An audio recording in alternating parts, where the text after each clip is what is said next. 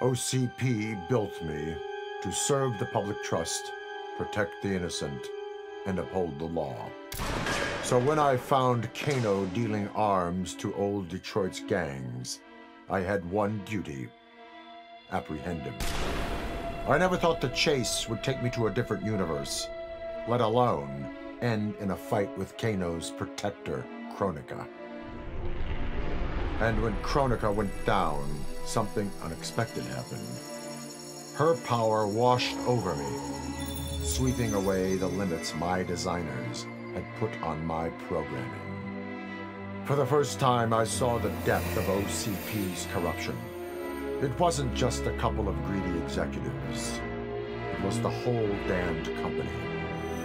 OCP is making a killing playing both sides, selling to cops and criminals.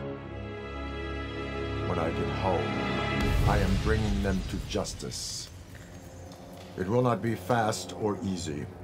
OCP has too much cash and too much firepower for me to clean things up alone. It is a good thing this will be an interagency effort.